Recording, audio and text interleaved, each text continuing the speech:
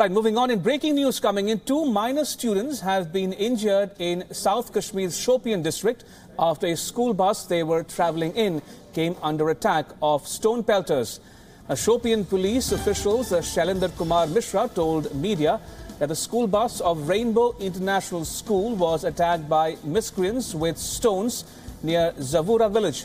The 2 injured students were taken to a nearby hospital. That's the latest news coming in from the northern Indian state of Jammu and Kashmir, where 2 minor students have been injured in South Kashmir's Shopian district after a school bus they were travelling in came under attack of stone-pelters. Right, joining me for more on this story is my colleague Karthikeya Sharma, live from the WION newsroom. Good afternoon, Karthikeya. What more information do we have at this point in time about this attack on these school students? You know, it's a very shocking incident, Ramesh. Both Chief Minister Mehbooba Mufti and former Chief Minister Umar Abdullah have reacted to it. They have criticized it. They have said it should not have happened. What happened in Shopian was that there was a school bus. Now, school bus got attacked by the stone pelters. It was an indiscriminate pelting done by them. So I would say that, you know, it just goes on to represent that, you know, sometimes which is being interpreted as some sort of an unrest against the state government also goes on to show that how unruly and how indiscriminate these stone pelters can be in the name of ideology, how indiscriminate they can be in the name of the high ideals they enshrine for themselves. So these kids were taken to the hospitals. 2 of them suffered head injuries. Their photograph is available in social media. The father has already spoken. And most important of all is that, you know, this is what happens when protest becomes indisciplined.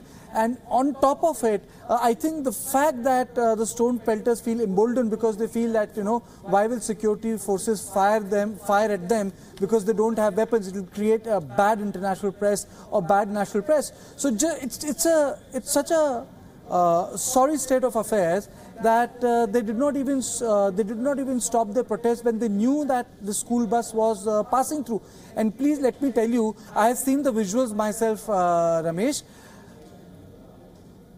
The bus clearly indicated that it was a school bus. It was in yellow, Ramesh, and the school bus was written on it as it is supposed to be, you know, the marking, the numbers. But even then, it happened.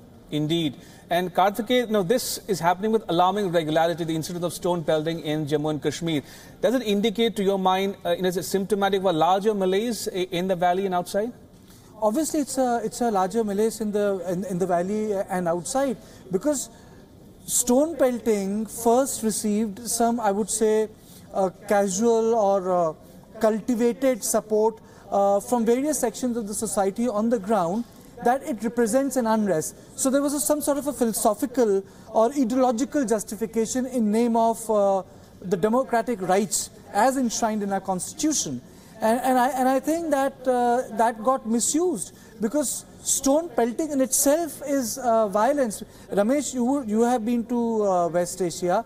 You would understand that the stone pelting is not a Gandhinian protest.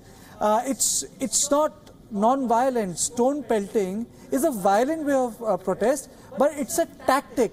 First, I would say, episode of stone pelting took place as part of the first intifada in Palestine and Israel. And why? Because they realized that if they would throw stones at the Israeli forces, then Israeli forces will not fire at them with real bullets, because then that would be indiscriminate firing, unproportional retaliation. So they have utilized that tactic, and it's not as if the security forces don't get hurt or injured by stone pelting. They do get injured by stone pelting. It's a tactic. It's not a Gandhinian way of protest that, you know, students bare hands without anything are protesting. No, it's a violent way of protesting. Right, Karthikeya, do stay on. We are going to get visuals of the attack and the tweet put out by Chief Minister Mehbooba Mufti. She says, and I quote, "Shocked and angered to hear of the attack on a school bus in Shopian. The perpetrators of this senseless and cowardly act will be brought to justice," unquote. That's the latest tweet coming in from Chief Minister Mehbooba Mufti of the northern Indian state of Jammu and Kashmir. Right, just to bring our viewers up to speed with the latest news coming in from Jammu and Kashmir, 2 minor students have been injured in South Kashmir's Shopian district after a school bus they were travelling in came under attack of the stone pelters. Now, Shopian police official Shailinder Kumar Mishra told media that the school bus of Rainbow International School was attacked by miscreants with stones near Zavoora village. The 2 injured students have since been taken to a nearby hospital. Also coming in, a tweet by former Chief Minister Umar Abdullah. He says, and I quote, "How does pelting stones on school children or tourist buses help advance the agenda of these stone pelters? These attacks deserve our unequivocal condemnation, and this tweet is mine," unquote. So that's Umar Abdullah tweeting about the incident. Also, Chief Minister Mehboob Mufti has tweeted about this incident in the last few minutes or so. We'll get you all the latest details from this incident in Jammu and Kashmir. All right, if I can go to my colleague Karthike one more time. Karthike, as the tweets mentioned there by Umar Abdullah and Mehboob Mufti, this is getting serious by the day. Absolutely, it's a very serious issue. It's serious not only in the sense that the children got hurt, it's serious in the sense it exposes stone pelters. Stone pelters have been exposed. You see, there was a great hue and cry when one of the majors of the Indian Army had tied a person who was stone pelting. And the reason which was given was that it was done so that the stone pelters would not attack and the forces would not have to use indiscriminate or indulge in indiscriminate firing or use a disproportionate force. What happened, Ramesh? It created a discourse that democratic rights have been violated. Don't these students have democratic right? Aren't they covered under the same human rights, these children? Right. Where does stone pelters' right starts and where does it end? Right. Do they decide it for themselves? Right. Karthike, do stay on. We are now joined on the phone line from Jammu and Kashmir by the State Director General of Police, Mr. S.P. Vaid. Good afternoon to you, Mr. Vaid. Tell us more about this incident where 2 minor school students were attacked by stone pelters. This in spite of the school bus saying in so many words that it is a school bus carrying children and that they should not be harmed. That's right. The children have been shifted, injured have been shifted to the hospital. We have registered an FIR and I have instructed my officers to identify these criminals. They should face the law. And we assure everyone that action shall be taken against them. And I appeal to the parents and to the civilians of that area. They should assist the police in identifying and taking these people to law. Mr. Vaid, I want to understand what was the provocation for this incident. Provocation, there was no provocation. Pelting on children, what kind of provocation could it be? I don't think the school children have any provocation to this stone pelters. These people have gone, it's madness at its worst. Right, so as Mr. Vaid says, this is madness at its worst. And very quickly, Mr. Vaid, before we let you go, all right, I'm told we've lost that connection with Mr. Vaid. As he says, this is madness at its worst. The case of stone pelting injuring 2 minor school students traveling in a school bus in South Kashmir's Shopian district. Right, I'm told we have the soundbite of the injured student's father. Let's listen in. 8:30 बजे तक हमने अपने बच्चों को तैयार करके school के लिए भेज दिया। तो स्कूल बस जा रही थी ज़वोरा के आसपास, क्योंकि मैं वहाँ पे नहीं था खुद, मैं हॉस्पिटल बाद में पहुँचा हूँ। तो वहाँ क्या कहते हैं कि पथराव हुआ है, तो उसी पथराव की जद में मेरा बच्चा भी आ गया और उसको जो है पत्थर सर में लगा है। Right, so as just to bring our viewers up to speed with the latest news coming in from Jammu and Kashmir, Mehboob Mufti, the Chief Minister, has tweeted her indignation at the incident. She says, and I quote, "Shocked and angered to hear of the attack on a school bus in Shopian, the perpetrators of this senseless and cowardly act will be brought to justice," unquote. Also tweeting was Umar Abdullah, a former Chief Minister of the state. He says, and I quote again, "How does pelting stones on school children or tourist buses help advance the agenda of these stone pelters? These attacks deserve our unequivocal condemnation, and this tweet is mine," unquote. Right, so just to stay on these visuals for the moment, that's the story we're tracking here on Beyond This Moment of the senseless attack on school students. And these are the latest visuals coming to you of those very students who were attacked by stone pelters in South Kashmir's Shopian district earlier today. That's the school bus which was damaged in the stone pelting, and images of students lying on hospital beds injured in the nearby hospital. 2 minor school children have been injured in the attack, and they have since been removed to a nearby hospital. But the school bus also has been damaged by the stone pelters. And just to bring our viewers up to speed with the latest news coming in from Jammu and Kashmir, as the Director General of Police, Mr. S.P. Vaid, told WION just moments ago, this is a maddening case at its worst of stone pelters attacking school children travelling in a bus in Shopian district of South Kashmir. This is a madness at its worst, says DGP Mr. S.P. Vaid. Right, we'll stay on this story for the moment, and joining me again will be my colleague Kartikeya Sharma, and we'll get you all the latest details from Srinagar and elsewhere in the state about this unfortunate attack in which 2 minor school children were attacked by stone pelters in South Kashmir's Shopian district. All right, coming to you, Kartikeya, one more time, as Mr. S.P. Vaid, the state police chief, told WION just moments ago, this is madness at its worst. Absolutely. The point, Ramesh, I was making before, you had a word with the Director General of Police of Jammu and Kashmir. It's part and parcel of Pakistan to use students as fronts to attack Indian security forces. Please understand, and you would have seen the difference, that though attacks have been taking place at our military installations, but those are Fidain attacks. Those are suicide attacks at high-value targets. For example, Pathankot attack took place, then one attack took place in Uri sector.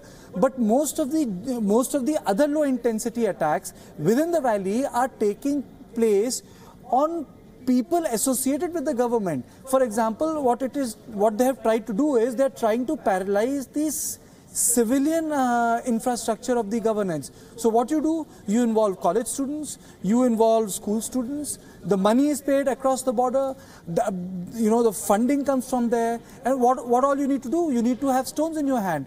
And then, if there is disproportionate force, then you can always go to Amnesty International. You can always say that the human rights have been violated. So there are two things here, and people forget that the way our security forces have handled insurgency in J&K is not the way Sri Lankan handled LTTE.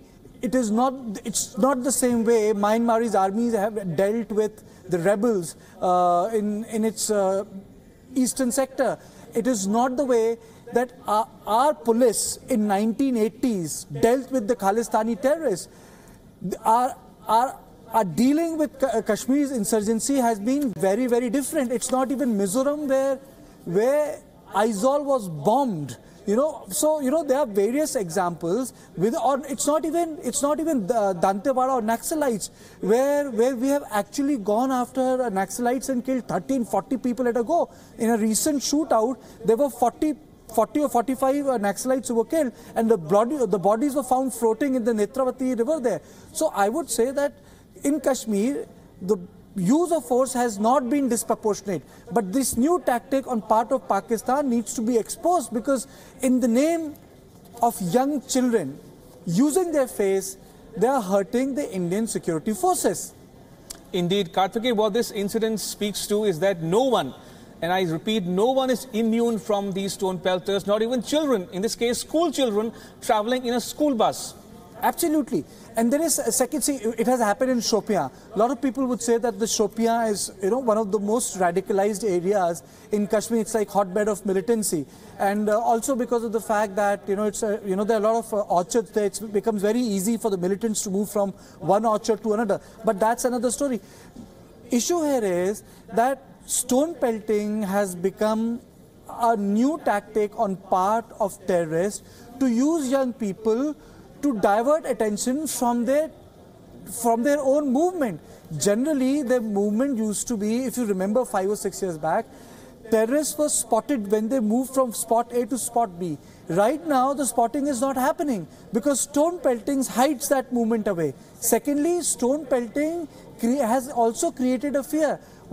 after the stone pelting phenomena, how come people associated with police, army, Kashmiris are being killed by terrorists? Because they are trying to attack the civilian infrastructure of governance. Because in 1980s and 90s, whatever happened, there was some sort of a civilian normalcy despite exodus of Pandits.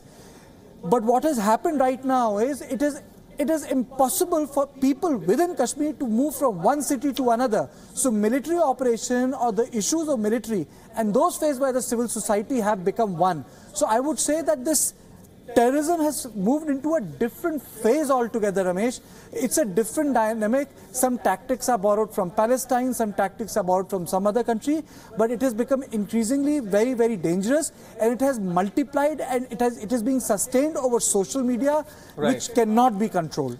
But Karthikeya, do stay on. I'm now joined on the phone line by Mr. Sushil Pandit, who watches Kashmir affairs very closely. Mr. Pandit, thank you for joining me on this bulletin on WION.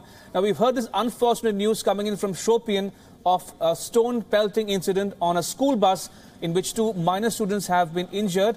What does it speak to you about the state of affairs in the valley today, Mr. Pandit? I'm not surprised. This incident was very... This monster has been pushed over a period.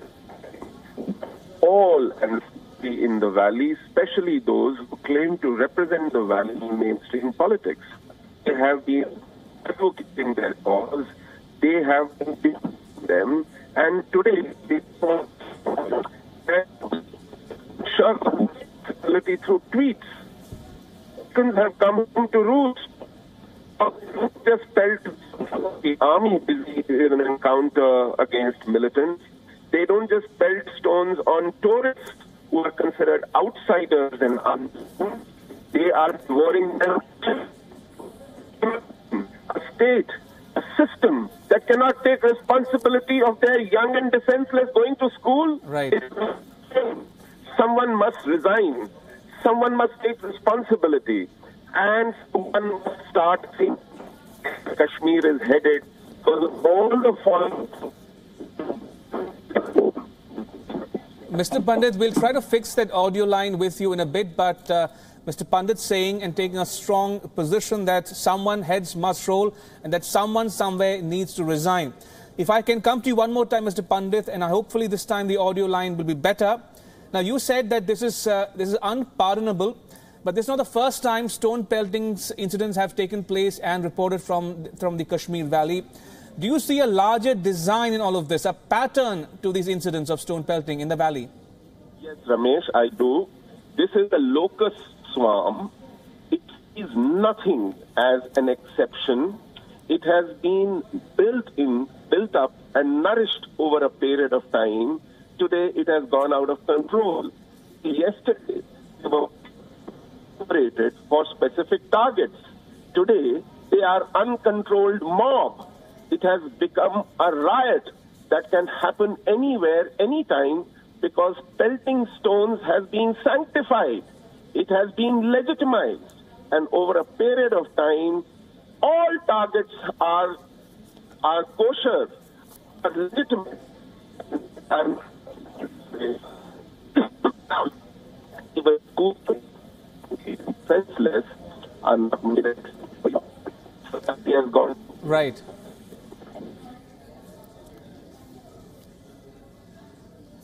Right. Mr. Pandit, do stay on. We'll try to fix that audio line with you in a bit. And also, I'll ask my colleague Karthikeya to stay on. In the meantime, I'm now joined by Jilani, a journalist from Kashmir. Good afternoon to you. And what's the latest you're hearing on this unfortunate case of stone pelting, which has injured 2 minor school students in Shopian? This is indeed an act of madness, which anyone found involved in this should be dealt with accordingly. But the students have been targeted by the state as well as the non-state actors during the last 2 years. If you see how the police and CRPF have dealt with students, gotten inside the campuses, universities and colleges and fired tear gas shells and pellets at students. So the student community has been brutalized for the last 2 years. And it's indeed very sad that even now stone-throwing youth have targeted these minor students. but I think there's a larger problem at hand. Gauhar, I want to understand from you the mentality, the mindset, or what motivates or provokes these stone pelters, these young boys, into the wanton acts of violence. Explain to the viewer what might be the motivation or the provocation in this particular case of deliberately targeting a school bus and attacking two minor school students. I think it will be very premature to say what the immediate motivation is, because now details are sketchy and they're emerging right now. SP Wade, who is the DGP of police, he has sent out a couple of tweets about this incident, and even Chief Minister Mehbooba Mufti has tweeted. So, we are also confirming from our sources in South Kashmir. The immediate provocation is not known, but because this has not happened before. And it's, I believe, the first of its kind, where stone-throwing youth have targeted a school carrying bus carrying school children. But as I said earlier, that students have been at the receiving end from the state, police and paramilitary and army from the last 2 years, where even campuses had to be shut because of the violence perpetrated against them by the state police. But Gauhar, attacking school children, minor children at that, isn't it unprecedented and somewhat unwarranted? It is, as I said in the beginning, that it's an act of madness, and those involved should be dealt with accordingly. Right, on that note, Gauhar Jilani, thank you so much for sharing more information on that unfortunate case coming in from Shopian district in South Kashmir. And these are the latest visuals coming to you from Shopian of that school bus which was attacked in Shopian earlier today, in which two minor school children also suffered injuries, and they've been shifted to a nearby hospital where they are recovering as we speak. These are the visuals coming to you of that school bus which was attacked in Shopian, and two minor school children, which you're seeing on your screens right now, have been shifted to a nearby hospital where they are recovering. Right, staying with me is my colleague Karthikeya Sharma. Karthikeya, have you heard a number of voices from the valley, including the DGP, Mr. Vaid, and Gauhar Jilani, a journalist, and also Sushil Pandit, who keenly watches the Kashmir affairs. All of them unequivocally condemning this incident. But where do you see things going from here, especially given the provocation of the stone pelters to attack or not spare even minor school children? It's not defensible. And for this reason, you find sentiments being aired against the stone pelters. But the issue is that stone pelting cannot be accommodated in a political discourse as a legal, justified, and an honored way of protesting your grievances. We have to understand that what happened earlier, there was some sort of a romanticization by one section of our civil society and our politician that, stone pelting goes on to show the desperation in Kashmir. So the whole issue got politicized, and people at that point in time failed to understand that the stone pelting is a tactic. It's not a technique. It's not manifestation of your ideology. It was a tactic to bully down the security forces. So I think this will at least put this debate to rest, that there is nothing romantic about stone pelters. It's not about youth getting angry. Stone pelting is an organized activity. Stone pelting is a funded activity by Hurriyat and other players in Kashmir, and stone pelters are given money. No one goes out to pelt stone like that, pelt stone like in the way it has happened. And secondly, when people say that it's stone pelt, the beauty, the whole aspect of stone pelting is mysterious because it's not organized. You don't have a leader. So when you don't have a leader, it becomes like a mass unrest. And mass unrest in political discourse has the legitimacy. It's like Tahrir Square. It's like protests taking place in Tunisia. It is like protests which are taking place in Armenia today. But there is no legitimacy of such protests here because these are organized. It's just that the organizers don't show their face. It's not Tahrir Square. There is no Tahrir Square happening there. It is organized. When they know that there is an ambush against terrorists, stone pelters come. When you know that there is a road cleaning operation, stone pelters come. So where do they come from? Where do they go back? And secondly, terrorists need to hide in forests. It's a great strategy. You come out of your drawing room, you take 500 rupees, you pelt stones, take off your scarf and go back home and have warm food. So this message has to go that there is nothing romantic about being stone pelters. This is the true face of stone pelters of Kashmir. Indeed, Karthikeya, do stay on. I want to bring our viewers up to speed with all the news coming in from Shopian in Jammu and Kashmir. 2 minor students have been injured in South Kashmir's Shopian district after a school bus they were travelling in came under the attack from stone pelters. Shopian police official Shailendra Kumar Mishra told media that the school bus of Rainbow International School was attacked by miscreants with stones near Zavoora village. The 2 injured students have since been shifted to a nearby hospital. Right, joining me on the phone line is Mr. Kuldeep Khoda, a retired police official. Mr. Khoda, thank you for speaking to WION. What do you make of this unfortunate case of minor school children being attacked by stone pelters in what is completely unprovoked and madness at its worst? This obviously reflects on the mentality of the people who are keeping the situation in Valley disturbed. It is a very well-known fact that they are being paid from across by the park establishment through Hawala and other routes. And it is also a well-known fact that in the past, whenever these channels were unearthed, it was established that stone pelters are being regularly paid. Now, for getting this payment from Pakistan, they are not sparing even small children from their nefarious activities. It only shows the depth to which these perpetrators of keeping the situation disturbed can go and injure the children who are going to the school. So in any conflict zone also, the children are at least spared by the people who are at war or at who are resorting to law and order problems. So obviously in this case, the law should take its own course and the perpetrators have to be identified and have to be put behind the bars. There is no other way to deal with it. The law and order has to be dealt with firmly. And the police, which has been doing a wonderful job, otherwise also on the anti-terrorism front, they need to be allowed to work in a manner so that the peace and normalcy is allowed to prevail in the valley. It's a purely professional job, and only professionals should deal with it. Right, Mr. Khoda, as you correctly mentioned there, that there's a larger design to all of this. This is not an isolated case. There is clearly a pattern to this incident of stone pelting and how they receive funds and sustenance from across the border and the line of control. But coming to the challenges before these security forces, Mr. Khoda, how do you think they should overcome this challenge, especially given the fact that this is asymmetric warfare? There's the state forces and then there are these stone pelters, and the state has to, in all these cases, bear responsibility for not using disproportionate force. So how do you handle this situation or crisis? Well, disproportionate force has not to be used, but at the same time, the situation has to be dealt with and dealt with firmly, and the situation has to be controlled in the larger interest of maintenance of peace, which every citizen of Kashmir deserves.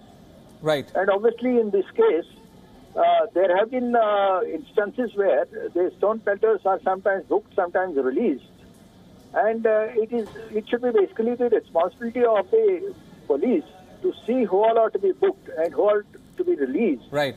And at what type of time, and the courts are there overall to see the working of the police. If they, it's a general principle that authority and responsibility should be with the same agency. The responsibility is obviously of the police, but to take final call on who should be detained and who should be released, that should also be the police. Right. Only then you can have a semblance of normalcy and the peace can be restored. Right, fair enough. Your point is well taken, Mr. Khoda. Thank you for joining me on this bulletin. That was Mr. Kuldeep Khoda, former retired police official, joining us on the phone line. Also joining me now is another retired police official, Mr. Vikram Singh. Good afternoon, Mr. Singh. Thank you for joining us on WION. What do you make of this latest provocation coming in from Shopian district of Jammu and Kashmir, where not even minor school children have been spared by stone pelters? Good afternoon. The worst form of cowardice that I have ever encountered. Now that your importance vis-a-vis paramilitary forces, the police forces and the armed forces is clear, you choose to target innocent and defenseless school children. I would rather, as Kuldeep Khoda has said, intelligence-based proactive action by the local police to identify and round up the stone pelters. की तरफ जा रही थी तब यहाँ कुछ stone pelters, कुछ miscreants, उन्होंने इसको घेरा है और इस पर स्टोन पेल्टिंग की है। इसके जो शीशे थे वो बच्चों ने खोल रखे थे, सारे स्टोन्स अंदर गए। बच्चे बड़ी मुश्किल से बचे हैं। एक बच्चे को ज़्यादा ग्रीवियस इंजरी हो गई है, उसको हेड इंजरी हुई है। तो प्रिलिमिनरी इलाज के बाद श्रीनगर के जो सौरा इंस्टीट्यूट है वहाँ उसको ले जाया गया। उसका सीटी स्कैन अभी चल रहा है। इमीडिएटली हमने कॉग्निजेंस लिया, जैसे आपने देखा है बस हमने यहाँ बुला ली है और बच्चे को इवैक्यूएट कर दिया गया है। एरिया को सैनिटाइज करके स्टोन पेल्टर्स के पीछे टीम्स लगा दी गई हैं। बहुत जल्द उनकी गिरफ्तारी बाअमल लाई जाएगी और इस केस में जो FIR बनती है उसको पूरा प्रोसीजर के हिसाब से। Mr. Singh, the police official briefing the media about the unfortunate incident that happened in Shopian. Now, you were speaking about intelligence-based operation to combat such incidents. Now, in your opinion, as far as the state is concerned, the state cannot use disproportionate force against such perpetrators. In your estimation, how does the state impose costs on such stone pelters? I would never recommend disproportionate use of force because it is counterproductive. But I would certainly say proportionate and appropriate use of force. And as in the police lingo, they say munasib. Munasib is appropriate. Right. And when it is intelligence-based, you pick on the ringleaders. When you get the ringleaders, they will disclose the funding. Once the funding is there, you go to the cohorts, and those are who are the puppeteers. Then the whole episode is there. Mere registration of the case does not infuse much confidence and does not build much confidence. Area domination, confidence building measures, having SPOs, and then intelligence-based operations, and there should be. I would rather recommend that once a person is behind bars, no clemency for such elements at all. Clemency to them is absolutely uncalled for. You have to be cruel to be kind. Right. Mrs. Singh, also, we've heard about the reports coming in from Shopian, and as you mentioned, there's clearly a larger design to all of this, a clear pattern emerging from all these various incidents of stone pelting in the Kashmir Valley.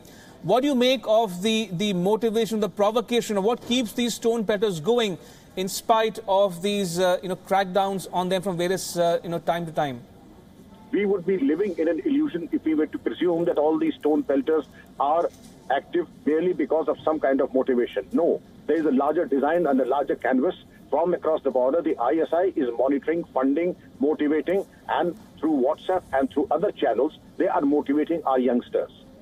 We need to de-radicalize them, we need to induct them, and some kind of a reorientation needs to be required. But yes, the ringleaders, the cohorts, the main people who are the fundamental in their orchestra, the master conductors of this orchestra need to be accounted for, and they need to be put behind bars. The state will have to have a no-nonsense approach to them, no question of, because it is misplaced compassion when we are liberal towards stone pelters and their cohorts. I would rather that once they are in jail, their trials and their punishment should be some place in Gwalior or Thind or Morena where they have no access to the facilities that they are accustomed to. This has happened in the past and we need to do it now. Right, so as Mr. Vikram Singh says there, the state should adopt a no-nonsense approach and bring the master conductors of the orchestra to justice. That's what is being said by Mr. Vikram Singh, a former retired police official who has headed the organization for a long time. Thank you, Mr. Singh, for joining us on WION. Appreciate it. Right, joining me now is on the phone line is a senior journalist who has been watching the Kashmir affairs for a very long time, Mr. Rahul Jalali. Mr. Jalali, thank you so much for joining us on WION. First of all, what do you make of this unfortunate case where stone pelters targeted, did not even spare minor school children in Shopian? Well, obviously it's a barbaric act. But that apart, you've got to look at it that there has been a change in strategy in the levels of barbarism which Pakistan will promote through terrorism in Kashmir. You look at what happened yesterday, where 3 innocent young men were shot down who were sitting on a shop front in Baramulla and killed. Today, they've attacked a bus carrying school children in Shopian. So you look, that the level of barbarism has been notched up a bit, not a bit, quite a bit, where they're targeting innocents in Kashmir. Well, this is the first. This is the first time ever that a school children bus has been attacked by stone pelters. Again, 3 people killed yesterday who were totally not committed to anyone, unrelated to any incident, innocent people sitting on a shop front. So look, the idea now is to terrorize the ordinary citizens of Kashmir. This is a new level of terrorism which is being promoted in Kashmir now by Pakistan. Also, Mr. Jalali, how does it reflect on the administration of Chief Minister Mehbooba Mufti in the state? Well, I think the administration and even Delhi toyed with the idea of release of stone-pelters. But before that, if you recall, the state administration, including Jammu and Kashmir police, had made a list of 80 handlers of these stone-pelters, and they had promised that they would be counseling these handlers. I think it's time that all those promises are put into action. They have identified the handlers of the stone-pelters through WhatsApp groups, and I think it's time that they apprehend them. You can't allow this kind of stone-pelting to go on. It's no longer a question of attacking the security forces by stone-pelters, it's attacking children. So how can you allow that? And the second point which I want to make here is this is also a time when we've got to ask questions of the separatists, the Hurriyat. Why are they silent as yet on this incident of stone pelting? Isn't it a violation of human rights? They remained silent yesterday when these 3 young men were killed. They're silent yet again. So if they claim to be somewhat concerned about Kashmiris and Kashmir, then speak up. Why are you quiet? Why is this selective, condemnation of human rights alone? Time they condemn it if they really mean what they say. Indeed, as Mr. Jalali says, why is the Hurriyat Conference silent on this issue? Why is the APHC not speaking up against the stone pelters who did not even spare minor school children travelling in a school bus in Shopian earlier today? On that note, Mr. Jalali, thank you so much for speaking to WION. Appreciate it. Right, so just to bring our viewers up to speed with all the news coming in from the northern Indian state of Jammu and Kashmir, 2 minor students have been injured in South Kashmir's Shopian district after a school bus they were travelling in came under attack from stone pelters. The Shopian police official Shailendra Kumar Mishra told media that the school bus of Rainbow International School was attacked by miscreants with stones near Zavoora village. The 2 injured school students were since been removed to a nearby hospital. Let's listen into reactions coming in from parents of the injured students.